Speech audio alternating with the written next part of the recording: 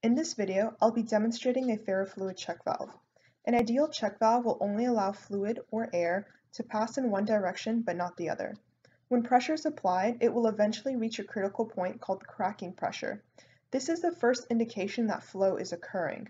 The ideal check valve, which is physically impossible to reach, will require low to no pressure in the direction you want flow to occur and infinitely high in the direction you don't want flow to occur.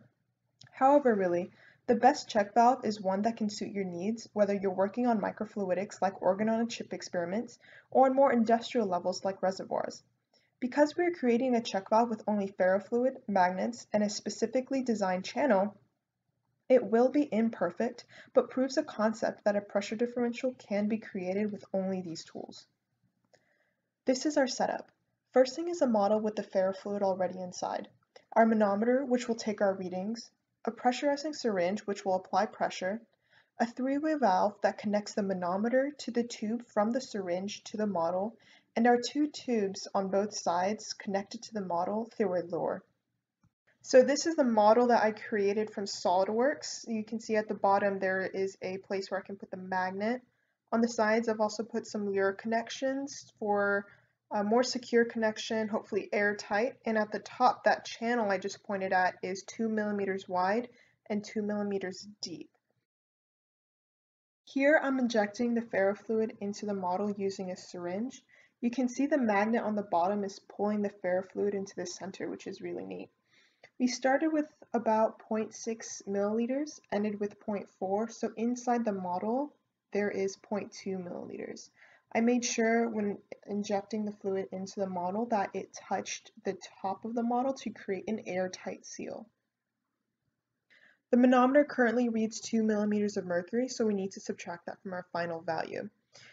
We're only using one magnet and the air is being pushed from the right side to the left side. As you can see, the ferrofluid is moving through that channel.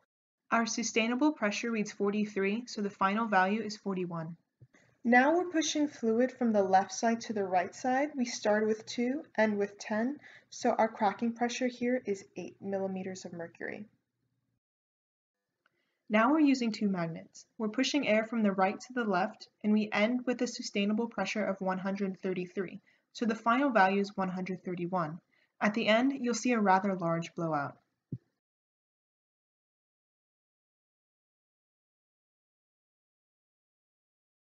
This one took a few tries, but we put the manometer to read at its max value, and our max value ends up being 66, subtracting 2, so our cracking pressure is 64. So for our final values, our pressure differential for one magnet is 33 millimeters of mercury, and for two magnets, it's 67 millimeters of mercury. What's interesting though is the difference between the ratios of one magnet versus two magnets. For one, we get a 1 to 5 ratio, and for two, we'd get only 1 to 2. This can be explained by how two magnets behave when interacting with each other. During the experiment, we noticed something interesting. When collecting the ferrofluid back into the center of the model, we noticed that the fluid further out from the two magnets remained, while the fluid closer to the magnets returned to the center. When we removed the top magnet, the fluid that was stationary started to come back. This may explain the different ratios. When two magnets are put together, the field lines in the center become stronger and the lines farther out become weaker relatively.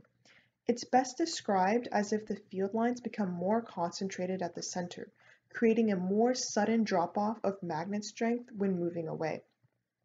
So when the top magnet was removed, the bottom magnet field lines fanned back out, creating a smoother drop-off, although weaker. So when looking at these results, with one magnet, the ratio is higher because the ferrofluid is still being held towards the center at a greater distance, whereas with two magnets, the fluid is less magnetized after it crosses past the concentration of field lines. While the absolute values with two magnets is greater due to strength, the ratio is better with one magnet as it has a stronger pull at a greater distance. So the significance of an experiment such as this is the absence of moving parts. Historically, check valves are created using a mechanism such as flaps or springs, acting as a closing gate, which wears out over time. This design does not require moving parts and could have an increased longevity. Also, designs like this one are easier to manufacture on a chip as opposed to those with moving mechanical parts. This is a simple design that showcases a pressure differential. However, this could be optimized if parameters like magnet strength, shape, size, and design of the channel itself were adjusted.